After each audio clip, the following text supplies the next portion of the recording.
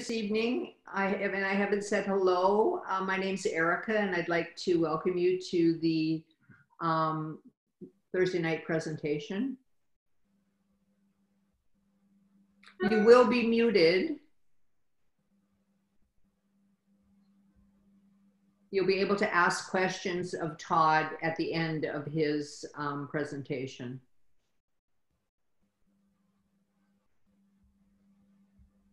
Hello.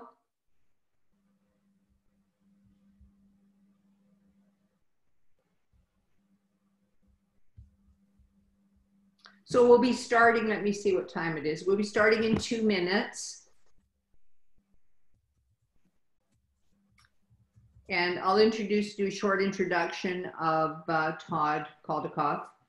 And then we will get to listen to his amazing presentation.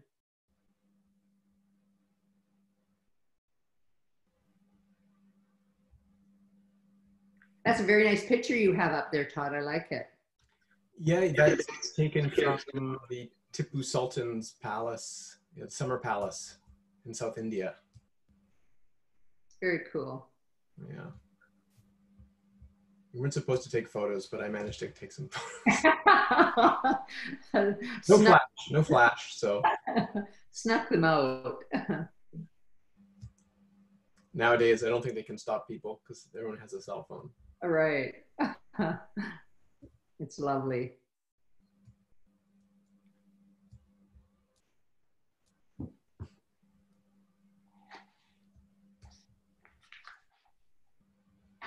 So I'm just going to make a few points about your Ayurvedic practice. If there's anything short that you'd like to add before you start your presentation, please do. Sure. Just please make it short. Okay.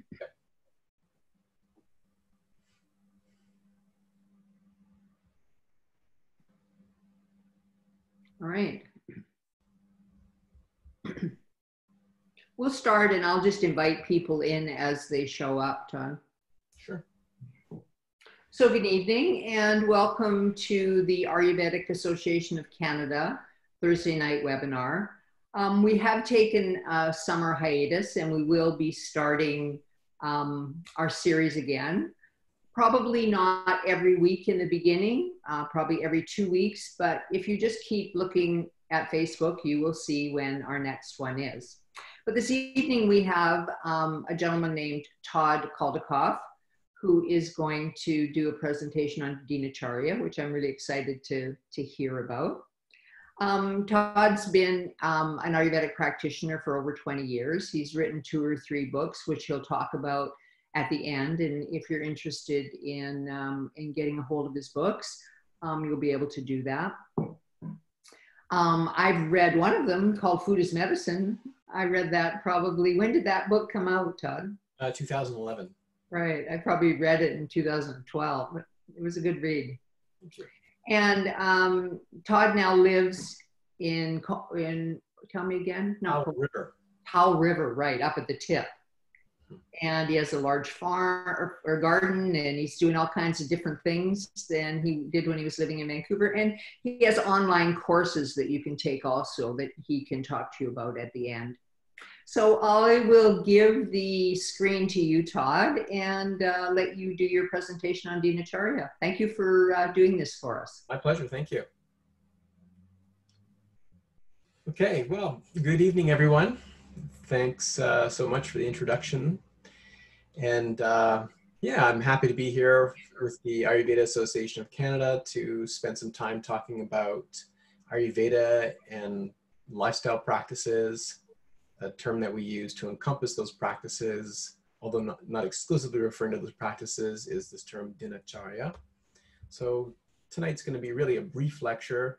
We don't have a lot of time, and this is a subject that I could spend several days talking about. So, and in fact, in my presentation, you'll see it's way more detailed than I'm going to be able to cover. So I'm just going to be covering kind of the highlights or the major points, and hopefully just get the basic idea across, the basic principles and practices of Dinacharya. And yes, my orientation is to make it practical so that you're able to implement these measures in your daily life to help support your overall health and wellness. Because in Ayurveda, Dinacharya is the primary method of prevention, right? It is a practice undertaken by the wise, recommended by the wise, to preserve health and to maintain a long lifespan. So essentially, this is the foundation of Ayurvedic preventative medicine. Okay. So yeah, a little bit about me. I'm a medical herbalist and a practitioner of Ayurveda. I've written a few books, a textbook, another book on nutrition called Food is Medicine. I'm editor of a text written by Vaidya Bhattacharya, a venerable physician from Kathmandu, Nepal, called Ayurveda in Nepal. And I've also authored a number of different courses, as well as I have also developed materials for teaching and written a number of academic papers published in various journals over the years. So the way to understand Ayurveda, how to sort of put it into context, is to understand this term called dharma. And when we use this term dharma, you might have come across it before. It has a very particular context within Hindu circles or Buddhist philosophy, referring to those teachings that are implemented by them. In the context of Ayurveda, dharma simply means the natural way of things. It's a naturalistic approach to health and wellness. And this is to say that human beings are a part of the natural environment. We're not separate from it. And I know that a lot of human societies and philosophies, and especially that in the West, our modern technological culture tends to view us as being separate from nature. We obviously are not. We're an intrinsic part of nature. And of course, with climate change and all the things that's happening in the world, we're really beginning to see the dramatic impacts that we have upon the earth, upon the environment, upon the ecology. And there is this need for us to understand that we're really a part of this environment. And Ayurveda has been promulgating this idea for thousands of years. And so essentially Ayurveda is inspired from a naturalistic approach to life and living. So all the principles and practices of Ayurveda are rooted in that naturalistic understanding. And that's why Ayurveda has so much in common with other indigenous systems of medicine. The semantics might be different, the words that are used for different types of practices, or there may be different medicinal plants that are used, but at their core, the indigenous systems of medicine and Ayurveda are remarkably similar in their overall scope and practice. And so what we're trying to do is utilize this wonderful, sophisticated knowledge that has evolved in India over thousands of years in an uninterrupted fashion. Really, Ayurveda is the oldest continuously practiced system of medicine on earth.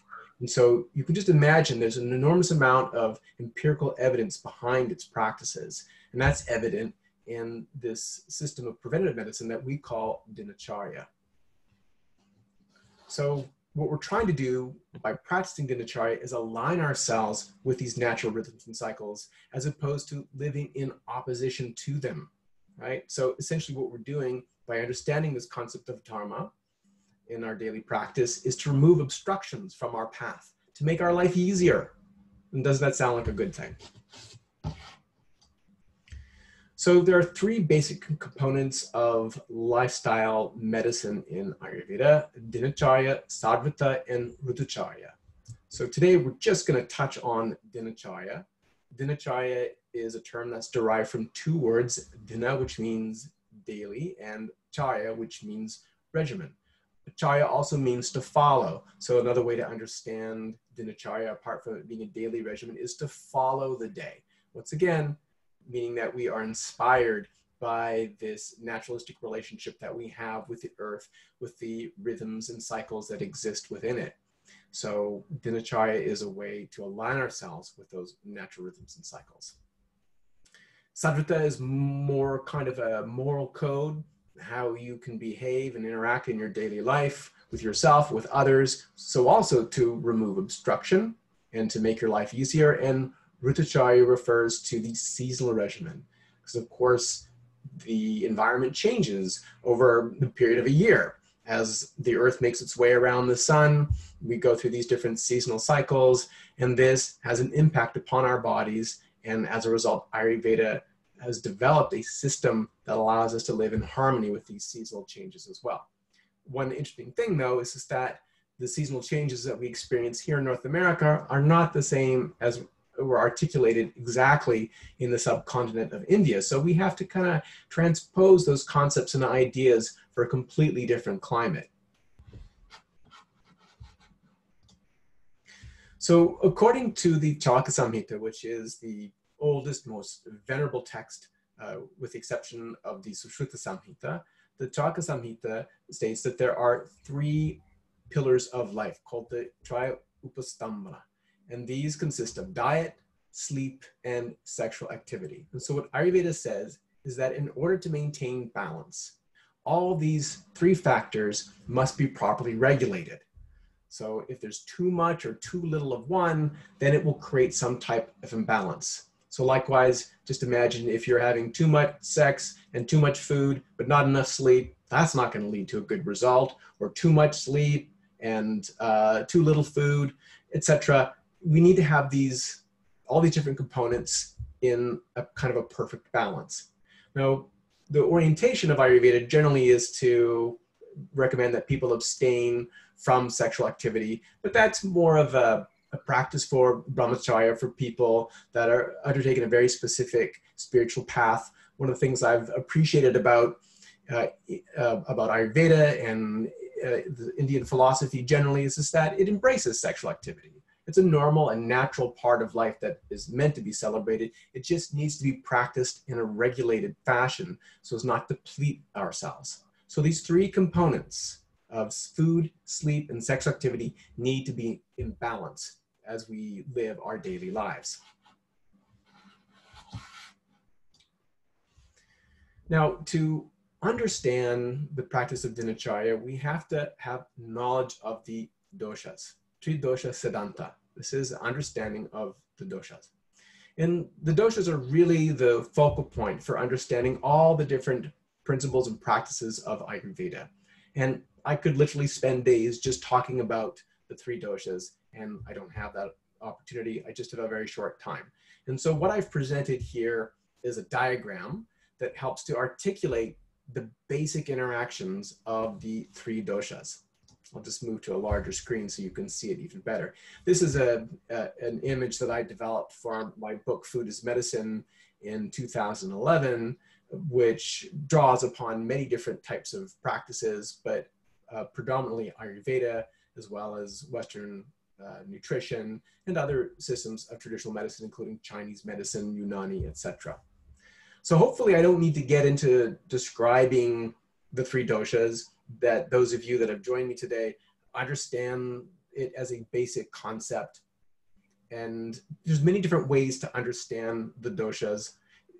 The doshas aren't so much a material substance that can be identified as they relate to a cycle, a relationship. So I like to think of the 3 doshas as representing the beginning, the middle, and the end of things. Okay, and so this is what this chart represents, so that we can see the 3 doshas of Kapha, Pitta, and Vata are there in the middle of the diagram. And we can see all the relationships of the gunas, the qualities, the stages of life, the seasonal cycles, the daily rhythms, as well as even the impact upon digestion. And so what we need to know about this is, how did the 3 doshas affect the daily and seasonal rhythms? And so everything begins or has its beginning in Kapha. And so you can see the qualities that surround the 3 doshas in that diagram: cold, heavy, wet, hot, light, and dry. I'm just going to use the English terms for ease of understanding here, but of course they are known by their Sanskrit names. So Kapha begins in cold. It's like the beginning of the day.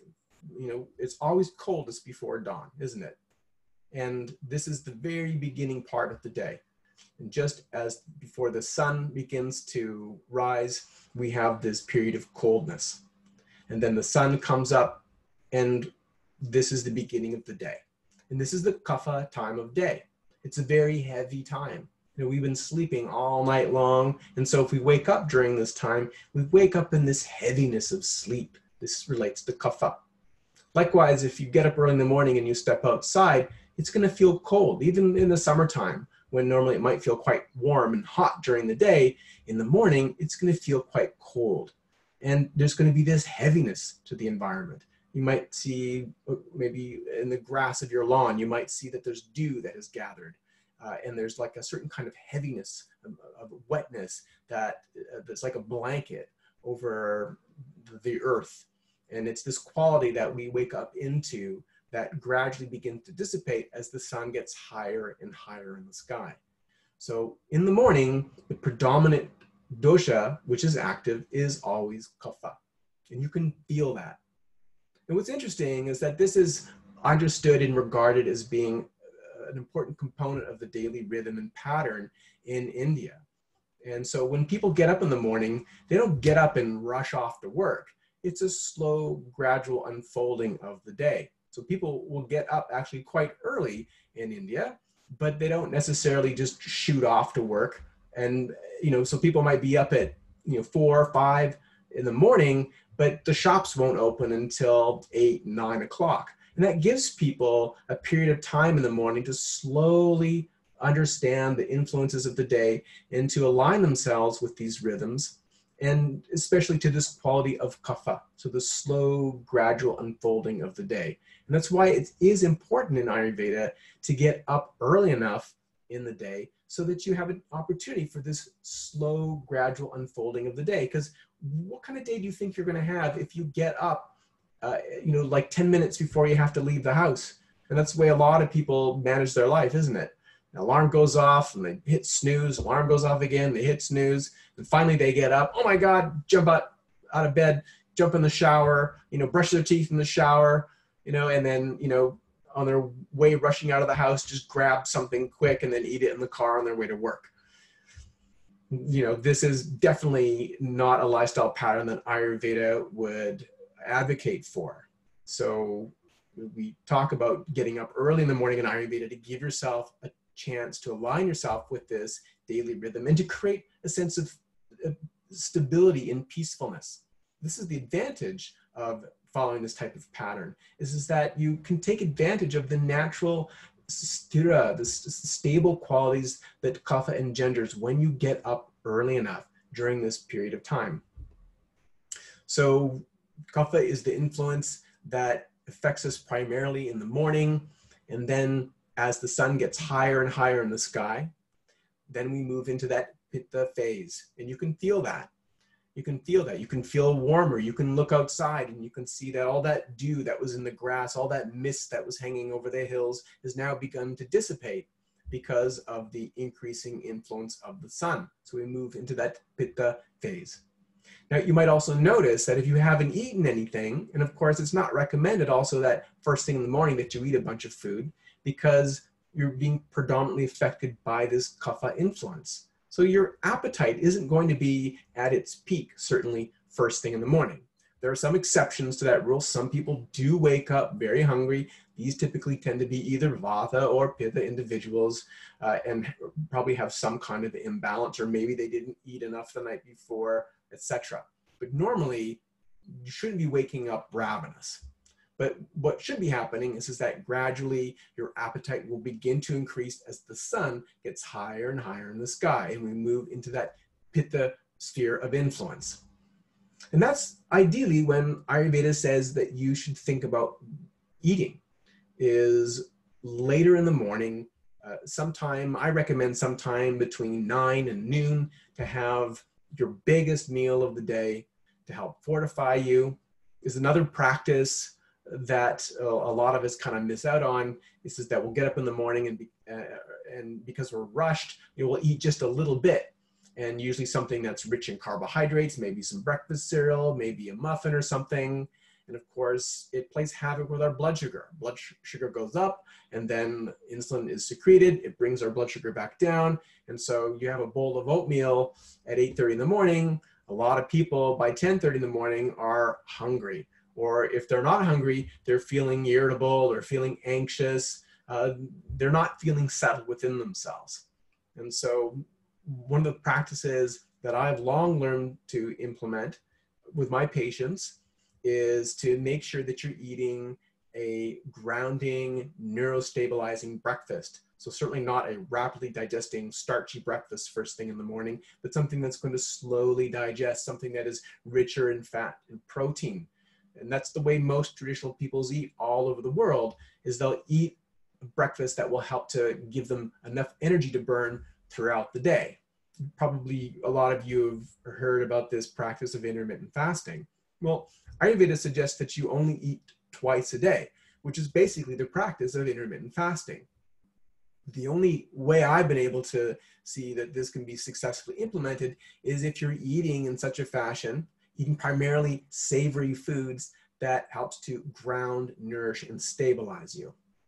And so you'd be having this meal somewhere between 9 and noon, ideally in a relaxed environment so that you're not feeling rushed.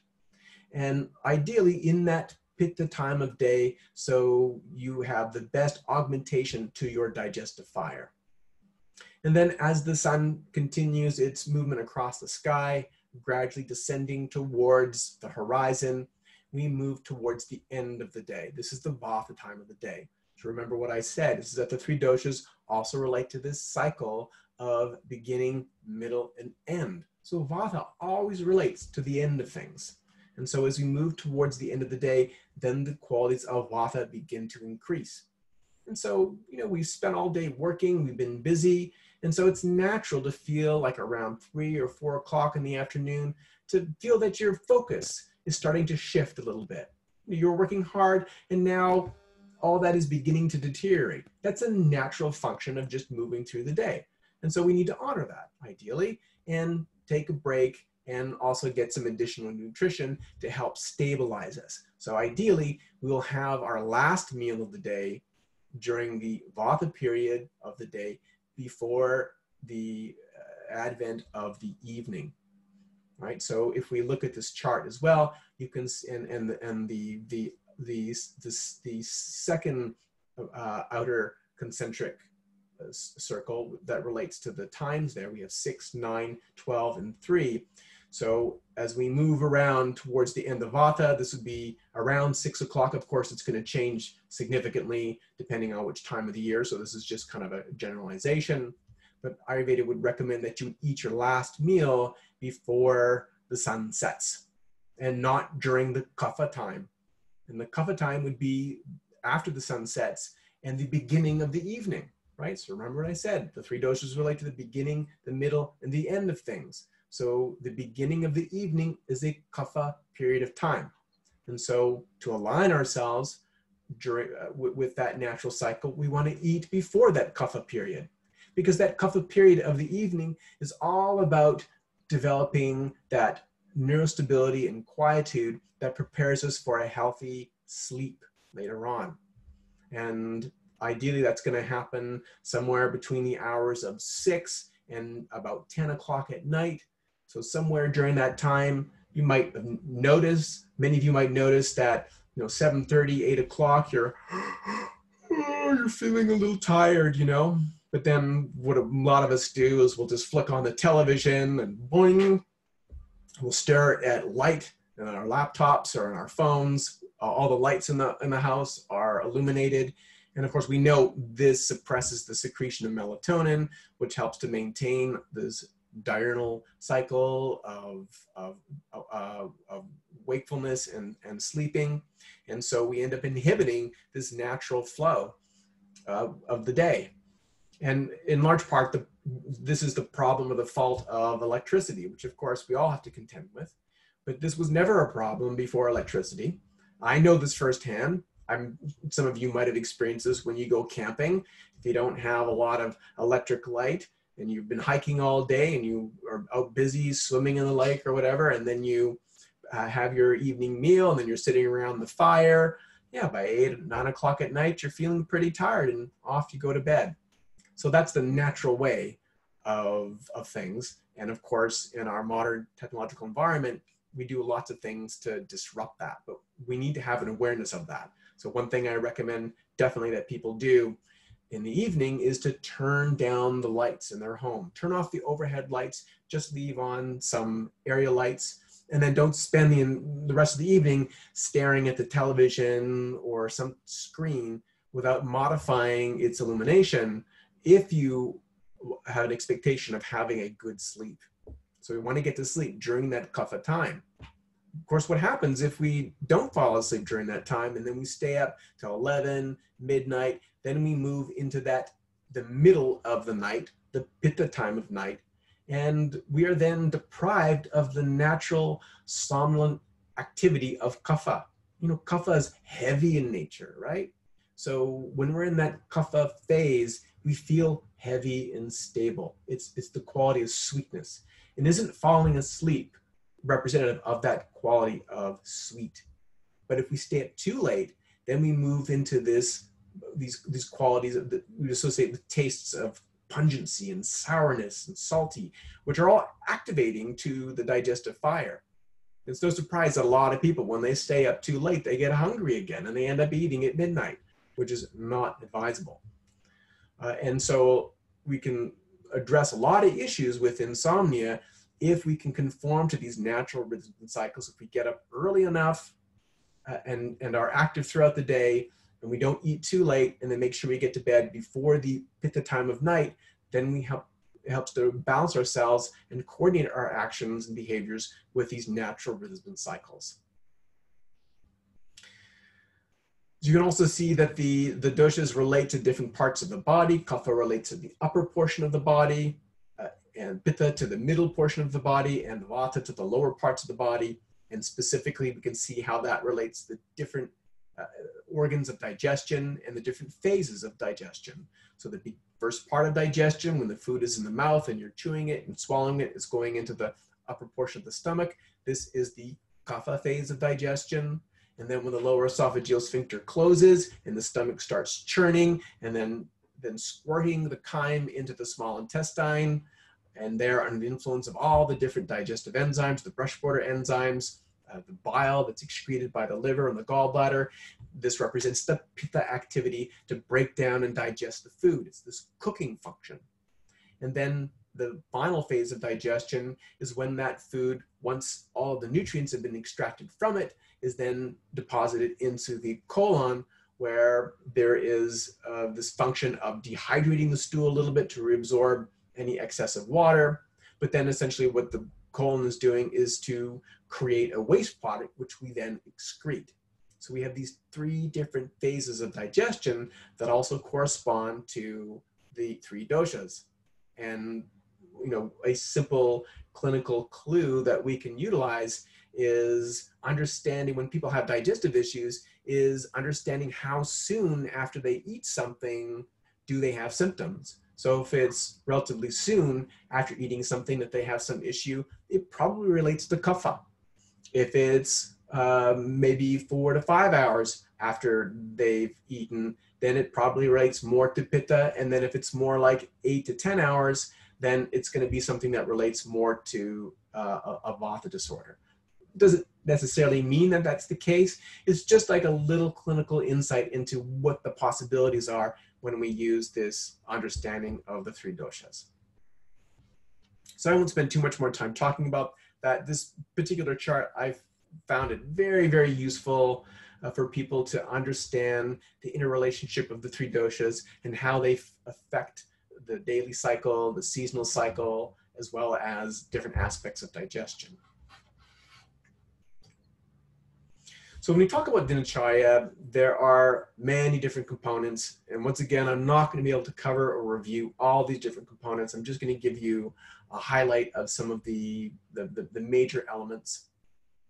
And so the first one here is the Brahma Muhurta. So I made reference to this already. Ayurveda states that you should get up early in the morning, ideally just before sunrise. This is called the Brahma Muhurta, the time or zone of Brahma. Brahma, of course, is the creator god in the Hindu pantheon. And so essentially what's happening is that we're waking during a time when the day is recreating itself.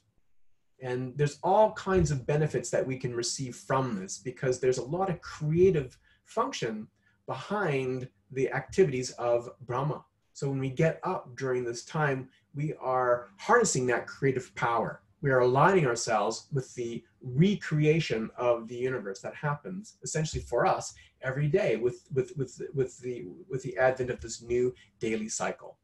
So I recommended that you get up early in the morning, ideally by sunset, to align yourself with this natural rhythm. And it helps to solve many different issues. You can solve issues of insomnia, you can solve digestive issues, you can, such as the proper elimination of wastes. If you get up during the Vata time of day, then you harmonize yourself with that Vata period. And remember what I said about Vata relating to the end of things, that all the waste that's in your body that is accumulated during sleep and is ready for evacuation, when you get up during this Vata period, your body will naturally excrete it. But if you wait too long and then you wake up during the Kapha time, let's say you get up at 9 or 10 o'clock in the morning during the Kapha time of morning, then that natural flow of Vata is obstructed. So, over the 23 years of practice, I have had a lot of success in treating issues such as constipation and digestive sluggishness by simply having people get up during this time, during the Brahma Muhurta, to align their bodies with this natural rhythm. Also, it's the best way to make sure that you get to bed on time, right? Is to make sure that you get up early. Usually people are like, well, I'm going to go to bed early tonight so I can get up early. It doesn't work that way. You got to get up early, and then naturally you'll go to bed early. So it begins with a difficult practice of forcing yourself to get up at the right time. And once you establish that rhythm, it's very easy. I know that there is this belief or perspective that there are night owls out there, and I don't think it's true. Maybe in rare exceptions there are people like that, but it is just an adaptation to our modern technological environment where you've got things to distract you that would keep you awake during the night. Because if you didn't have electricity and it was pitch black out, why would you just sit there in the dark? What would you do? You would go to sleep. And I've seen this many, many times, right? So this whole notion that some people are naturally night owls, I don't believe it. It's just a function of electric light and how it stimulates us at the wrong time. So as I mentioned, getting up during the Brahma Muhurta will naturally help with the evacuation of wastes. And one thing I recommend that you do first thing in the morning, you get up and you drink 750 ml of lukewarm water. You can put a little bit of lemon in there. You can put some ginger juice, a squeeze of lime perhaps. We can use those, a little bit of pinch of pink salt, and each of those different components addresses different doshas. So the ginger is for the kapha, the saindava is for the pitta, and the lime is more for the vata. And you can take them all together or in different combinations to treat different imbalances of the doshas, or not. You don't have to. You can just drink water just on its own. But that practice of getting up first thing in the morning and drinking water in that kind of volume has a natural cleansing activity.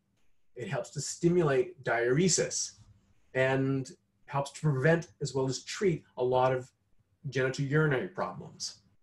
So for people that have genitourinary problems, this is something that I tell them that they must do, is get up in the morning and drink this water to flush the system. And what it does, it helps to reset the whole genitourinary flow. So if you've got genitourinary issues, this will play a part in helping to resolve them. Constipation. Okay, I don't have a lot of time to talk about constipation, but obviously a lot of people do suffer from constipation. Ayurveda says that you should have at least 1 to 2 bowel movements a day. And of course, many people make their way through their life and don't even have one once a day. So there are a huge number of things that we can do to make sure that you do eliminate. When we eliminate on a regular basis, then we are making sure that the wastes that our body naturally produces don't accumulate and intoxicate us. So we eliminate them. And so you can make changes in your diet. You can drink water, as I mentioned, first thing in the morning to help move your bowels. And of course, there are many different herbs and other things that you can take to help deal with this issue. Of course, AAA is a very common formula that's consumed, and it is helpful for most people, but is also a little drying for some people. So it's not optimal for everyone. And sometimes you might need to combine it with different herbs or try a different approach. Sometimes the issues of the reason why someone's constipated is because there's too much dryness, and AAA won't help that. Instead, we might use something like a bulk laxative, like isabgol, which is the psyllium husk. But if you consume that, you need to make sure you consume enough water, because if you don't, it will plug you up. And of course, what is a poop? A poop is mostly bacteria. So if you're not able to produce a healthy bowel movement, then there's something wrong with your gastrointestinal microbiome, and it needs support. And that begins first with consuming the right foods that helps to create a healthy gut microbiome, as well as consuming specially prepared probiotic foods and sometimes supplements if you can't eat those foods, such as sauerkraut and other lacto-fermented pickles. I've got some of these recipes in my book, Food is Medicine, to help replenish your gut microbiome. Also some measures for diarrhea. I'm not really going to get into that so much, but there's lots of different approaches that we can use for that as well. So then we get up and we've drunk our water, we've eliminated, evacuated the wastes, and now it's time to clean the mouth as per Ayurveda. And this is comprised of 4 components: Jiva Nirlekana, which is cleaning the tongue; filling the mouth, or Gandusha; cleaning the teeth, Danta Davana; and then the use of gargles, Kavlagaha. Now, you don't have to do all those things necessarily, but Ayurveda recommends that you do. And the first one, cleaning the tongue, you would use something like a tongue scraper to achieve that. Why do people do that? Well, of course, it gets off all that bacteria that's accumulated on your tongue, but your tongue is connected to the rest of your digestive tract. So when you scrape off this goo that is accumulated on your tongue, it has a reflex function on the rest of the body to encourage and enkindle Agni, the digestive fire. So we clean the tongue, not just to make it aesthetically look better, but to activate the digestive fire and prepare our bodies to eat our breakfast, whenever that may be. Gandusha, filling the mouth, typically with oil, also known as oil pulling, is also an excellent practice. Unfortunately, there's a lot of misinformation out there on oil pulling. And there was a guy who wrote a book just on oil pulling, and unfortunately, people have come away with the impression that they should be swishing oil around in their mouth for up to 20 minutes, and this is not the case. And in fact, there's now evidence in the literature of people developing like what's called a lipoid pneumonia, where they're actually aspirating the oil because they're holding it in their mouth for too long. And if you hold the oil for too long in your mouth, your body will produce lingual lipase, which is an enzyme which breaks the fat down into its constituent parts. And then you're breaking the oil down, you're digesting it in your mouth, and you're not getting the benefits of the oil. So really all you need to do it is just for a few minutes, just pull the oil, swish it around in your mouth, and then spit it out. I recommend you don't spit it down your drain, because of course that will make quite the mess. So just spit it in the garbage and get rid of it that way. And then next, cleaning your teeth. Of course, nowadays we're all using toothbrushes, and that's certainly fine. You can certainly use that as well. Originally, what is used in India in an Ayurveda is a tooth powder, and you put the tooth powder in your palm, and it's comprised primarily of herbs that are bitter, pungent, and astringent in taste, and that your finger is dipped in water into the powder, and then you use your finger to clean your mouth. And I can tell you that in this way, you actually clean your teeth a lot more efficiently than using a brush, because you can feel your teeth and you can get in behind the back teeth and you can get all the way around. So when you're using these herbal tooth powders, you can do a fantastic job. I will say though, if you are a consumer of sugar, which I don't recommend, then you probably are a candidate for something like a fluoride containing toothpaste, because when you eat sugar, it dissolves the enamel, right? And so what you're doing by taking a fluoride-containing toothpaste is to impregnate your teeth with fluoride molecules, fluoride atoms, to make the dentin more strong. So it is a stopgap measure for someone that has a bad diet. But if you don't eat a lot of sugar, then you don't need the fluoride at all. And of course, we have the use of gargles. People use, products like mouthwashes. In Ayurveda, of course, we're using natural products, herbal extracts, instead of conventional mouthwashes that contain high levels of alcohol, which cause some damage to the oral mucosa. And I use a number of mouthwashes therapeutically in my practice. For example, I use a mouthwash prepared from a herb called spilanthes, which is a profound sialagogue. So when you rinse your mouth with it, it causes your mouth to release saliva for at least a good 10 to 15 minutes. And this is your best protection against gum recession, is to make sure that you're producing enough saliva, right? So one of the reasons why as we age, we suffer from increased gum recession is because the mouth is too dry. And those conventional mouthwashes that contain alcohol promote that dryness. So we can use natural herbal products to help promote salivary secretion, which in turn helps to protect the gums and to decrease the bacterial cell count. So a lot of detail there. Also described in Ayurveda as cleansing the eyes.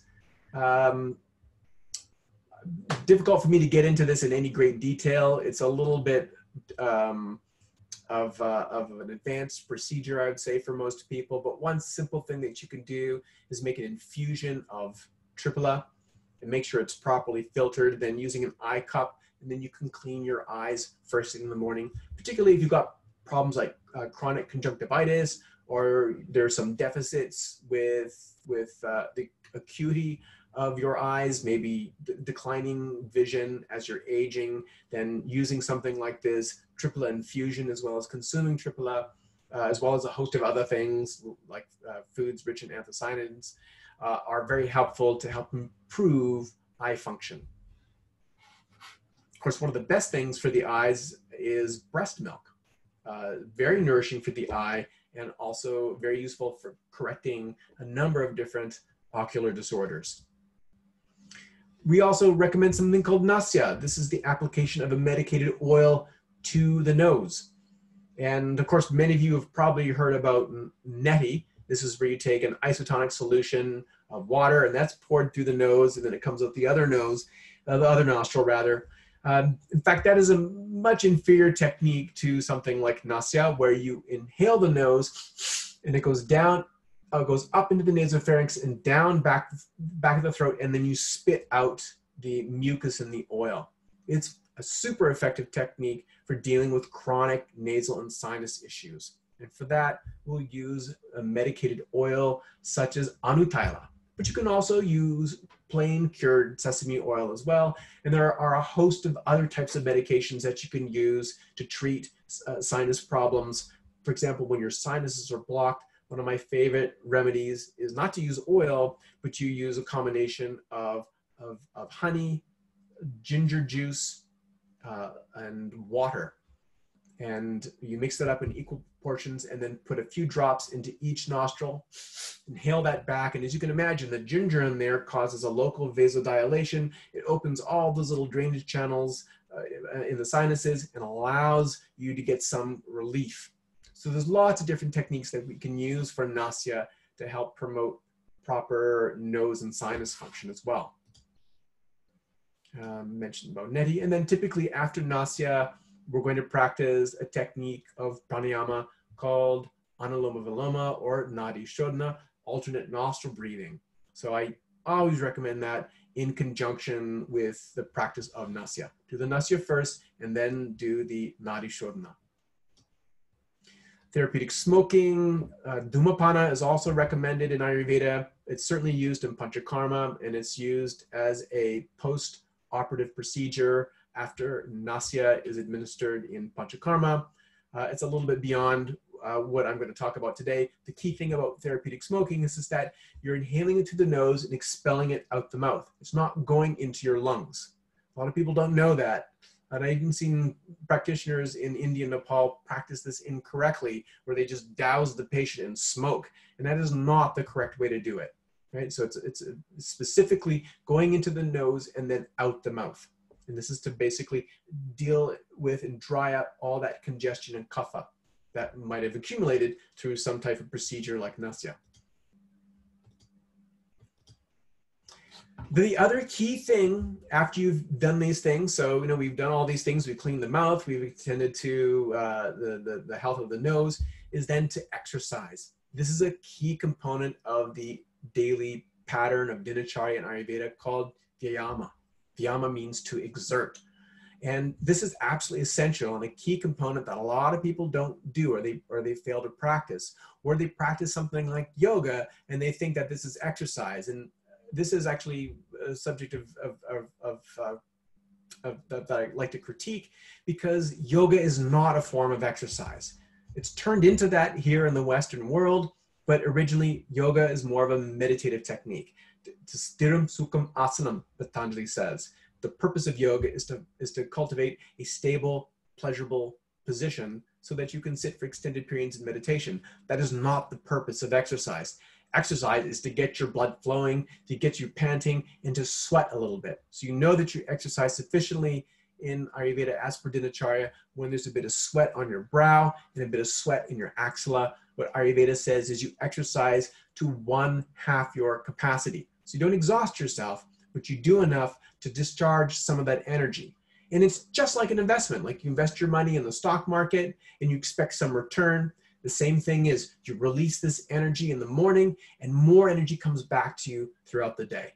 It's a very important component to deal with issues like depression, as well as anxiety and insomnia, right? So what exercise does from a neurochemical perspective is that it helps to boost serotonin levels, right? So it boosts serotonin levels.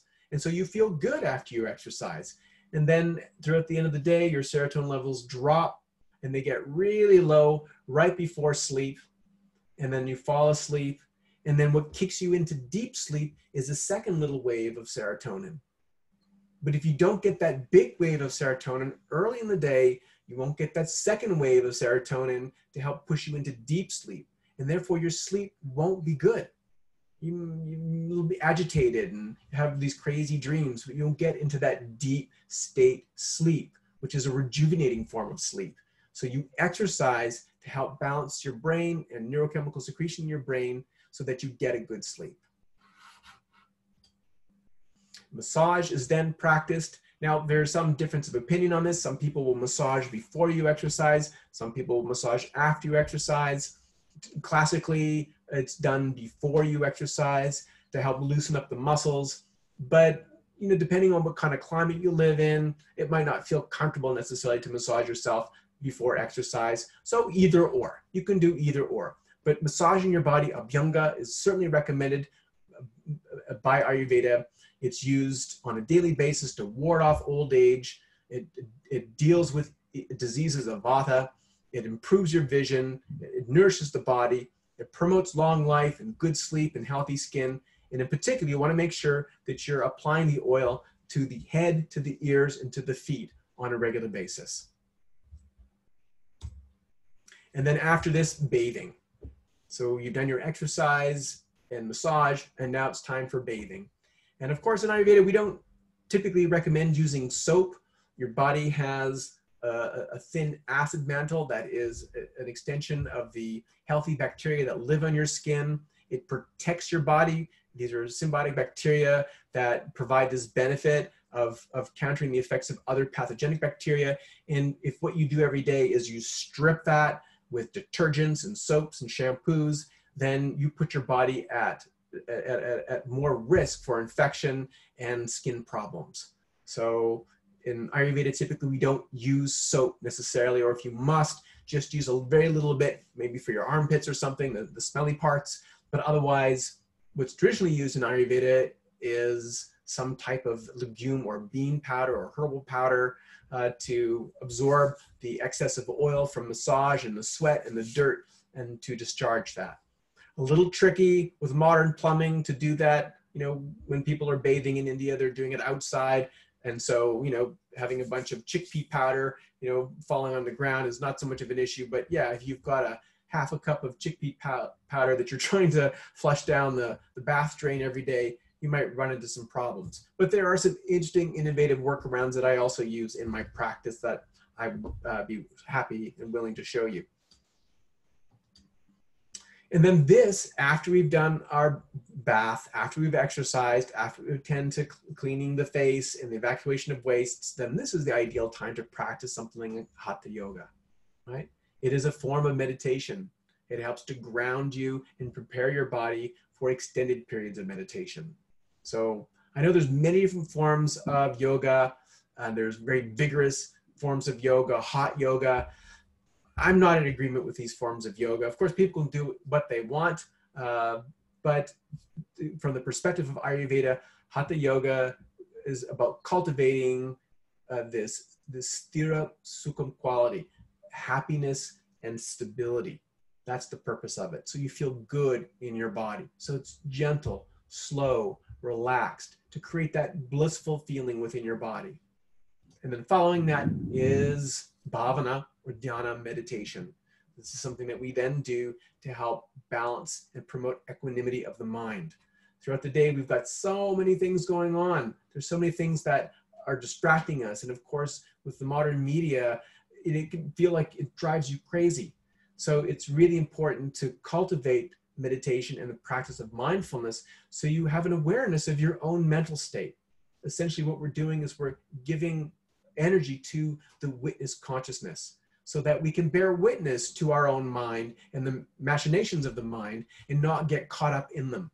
So bhavana, or meditation, is like sitting on the banks of the river and watching the river flow past. You can see the ripples and the currents. You can see a little leaf or a twig flowing past. What meditation does is give you the ability to observe, watch it, and let it go. Otherwise, you're sitting on the banks of the river, you see something, and then you jump in after it. And then you're just carried all the way down the river. And that's the way most of us function. So we cultivate meditation to give us that ability of mindfulness to bear witness to our own mind so we don't get lost in its machinations. And then this, following this, is then eating. This is when we would eat. So you can see why we tell people to get up early in the morning, because there's all these things that you need to do in a nice, even, and relaxed pace. And by this time, after you've exercised and bathed and meditated, you should be ready for food. And Ayurveda says that you don't want to completely fill your stomach up with food. You leave your stomach half empty, and then leave 1/4 part to be filled with water and 1/4 part empty. Okay? Because you need to leave room in your stomach so there's enough room for the food to mix around. After the lower esophageal sphincter closes and your stomach is full of food, there needs to be enough space in the stomach so everything mixes together. If you just jam it full of food, you can't mix things very efficiently in that way. And then what happens is it causes an upward pressure on the lower esophageal sphincter, and you get food moving up, reflux, hiatus hernia. These are all caused because people eat too much. The other key thing about eating in Ayurveda is to make sure that you don't eat if you're not hungry. A lot of people emotionally eat because they're bored or because they have something going on. Ayurveda recommends you eat twice a day. And so if you're eating optimally, you'll eat a neurostabilizing breakfast that's fairly rich in proteins and fats. It doesn't have to be super low carb or a high meat diet or anything. It can be vegetarian, but it's not a sweet breakfast. Not a sweet breakfast. And that has this neurostabilizing influence, and you slowly digest it throughout the day, burn that energy, and so that you have a good appetite for your late afternoon, early evening meal that you would consume before the sun sets. And there's a mantra that you can chant before you eat your food called the Bhojan mantra. Brahmapanam Brahmavi Brahmagno Brahmanahutam Brahmi Vatina Gantavyam Brahmarkama Samadhina.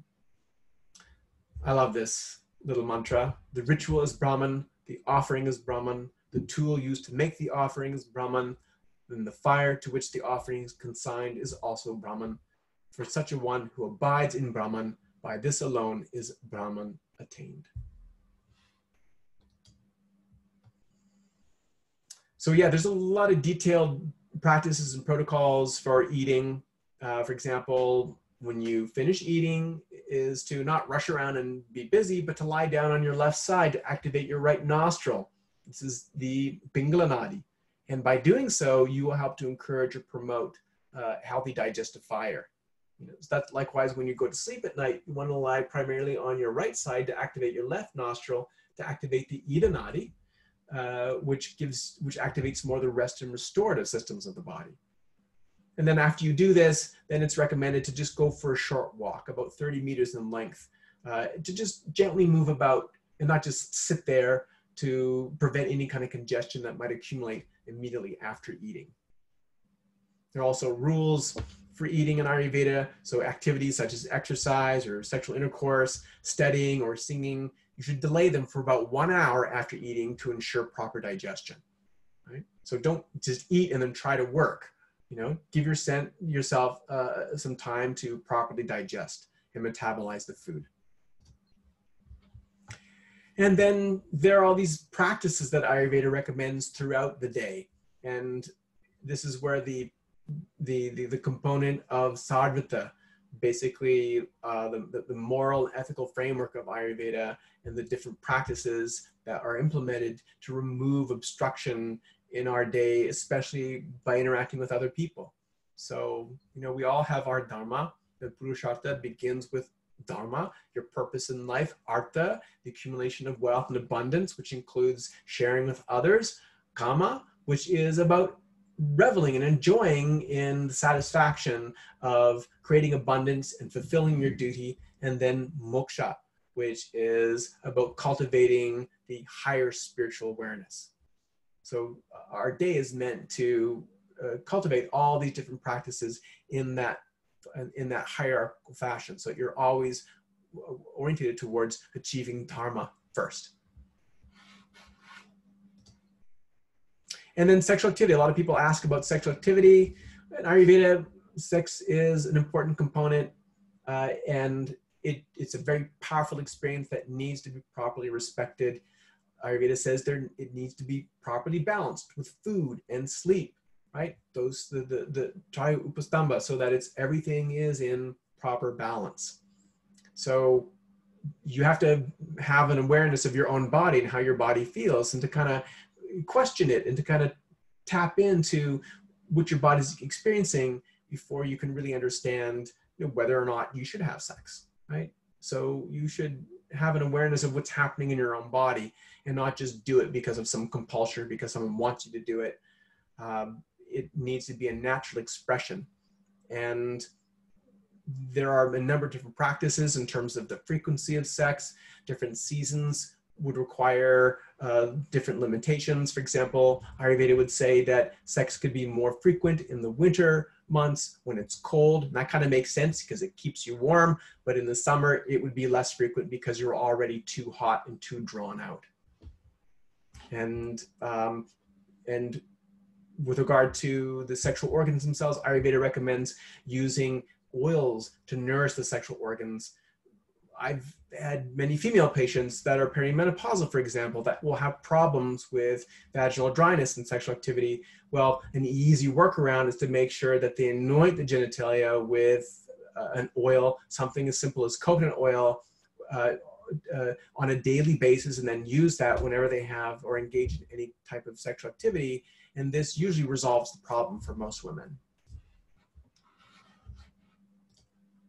And that's it. So that was the quick and dirty Dinacharya lecture. And I just wanted to mention that I also have a 25-hour Dinacharya lifestyle certificate program that we've just launched this semester. It begins at the end of October and continues into early next year. It's 24 hours of detailed lecture. You get a 180-page detailed course manual. There's an online discussion group. You have access to the recorded lectures. You will receive a certificate upon completion, and you also get a free 1-hour lifestyle consultation with me, where we can go through the different components of your life and help to, utilizing all these wonderful practices, help create a sustainable, healthy practice for you as well. In addition to that, I also have online academic programs. This is part of the greater mentorship program that I offer through my school. inside Ayurveda, Food is Medicine, and Phytomedica. They're very detailed programs for very serious students who want to really cultivate this wonderful knowledge to help make themselves more effective practitioners. So, and by the way, they're all at 50% off COVID sale. So you can learn more by going to dogwithbotanical.com courses and then seeing what they have to offer. So I think there might be some questions, and I thought I could just open it up to answer any that might be there.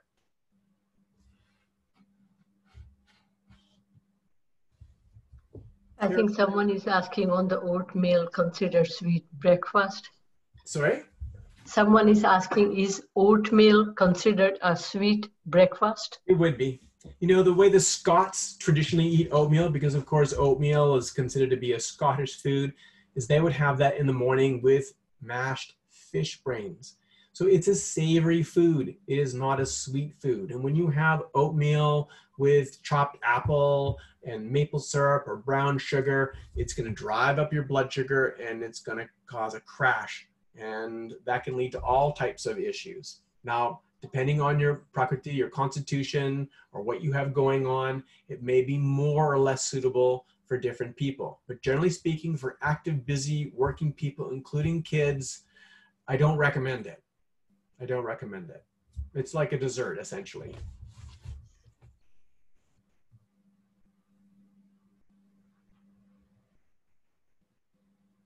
Todd, you can see the question. I can't see any questions, but maybe I should stop my the share here. Let's see. Yeah. Okay. Okay. So Chris has a question about what is the best form of exercise? That's a good question. So when we consider what Vyayama is, as per Ayurveda, people would get up early in the morning and they would go to these Vyayama salas.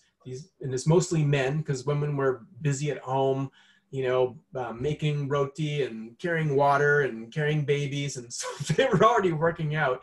You know, when you go to India and Nepal and you look at the men, you look at the women, it's the women that are doing all the physical labor. I mean, the men do, but you know, they both do it, but it's the women that do the most. So, okay, I'm not saying that's fair, but, and so let's transpose this for modern 21st century society. The closest type of exercise that would conform to what was originally or traditionally practiced would be something like military style calisthenics. So what I recommend as a simple practice is the XBX and the 5BX programs that was developed by the Royal Canadian Air Force in the mid 20th century. It was used to keep service people healthy. All it takes is 12 minutes and some walking or some running. So it doesn't take much in terms of time, but it's a muscle building calisthenic exercise. And it's the closest thing that I've seen that would conform to some of the traditional practices, exercise practices that we would see practiced in ancient India.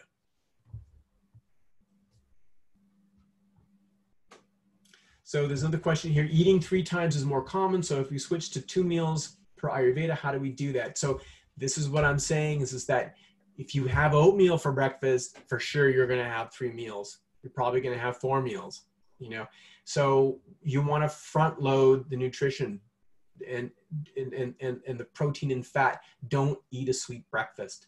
It can be vegetarian, it can be non-vegetarian, whatever your needs are. But if you're not vegetarian, for example, then having some eggs and veggies in the morning. You know, I in the morning typically I have eggs and veggies, and I make some homemade sourdough roti, and I have that at around 10 o'clock, and that keeps me going all the way until dinner time. So I only eat twice a day. But if I got up and I had oatmeal or breakfast cereal, I'll be hungry in an hour and a half or 2 hours, and I won't have a good day.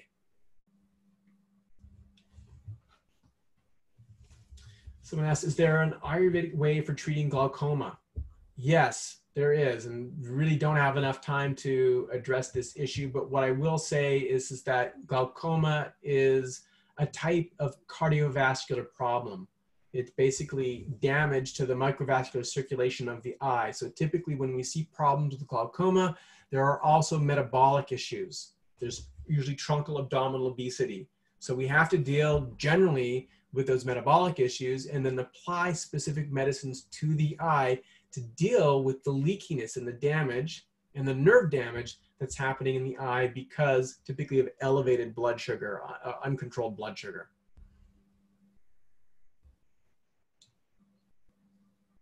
So Deepa is saying, so breakfast, dinner, and breakfast, lunch.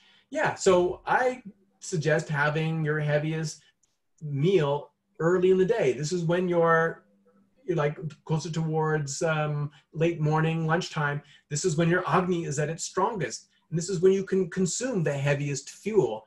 And then towards the end of the day, you can think about having a lighter meal. There's this axiom, breakfast like a king and to dine like a pauper. It applies here in Ayurveda as well.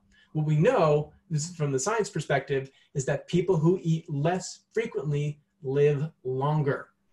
And so those of you that have been told to eat 4, 5, 6 times a day, it will likely be your undoing.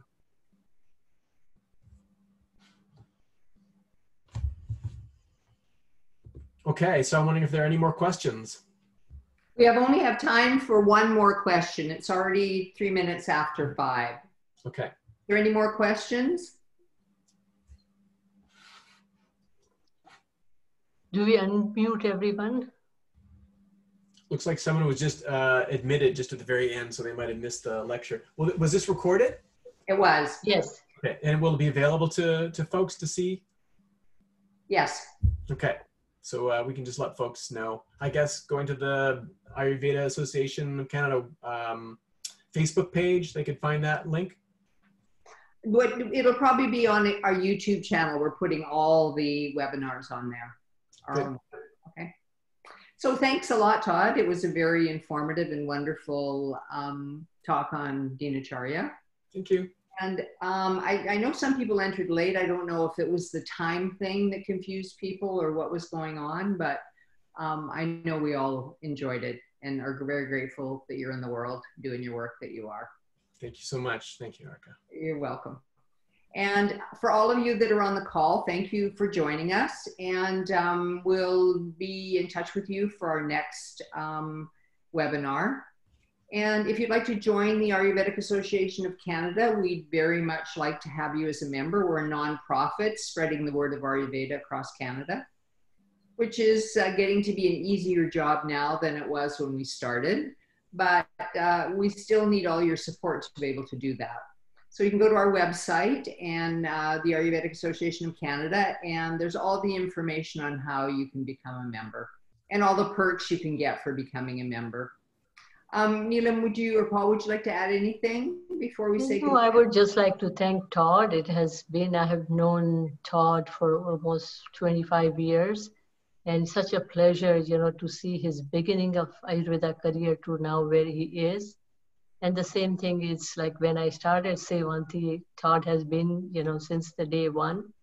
And so we have, very interesting friendship and collaboration, and it's pleasure. I really thank you for sharing your knowledge and information to AAC. Viewers, and we hope to bring you once again on different subjects. And I would like to thank everyone for attending this webinar, and we want people to become a member of AAC so that we can bring more speakers like Todd and especially the Canadian Ayurvedic practitioners and authors to this platform. Thank you everyone for attending, and I think that's it. Have a good evening. Thank you. Good night, everyone. Thank you. See you soon. Thank you. Bye. Take care. Thank you. Bye. Can you turn the recording off, Neelam? Yes.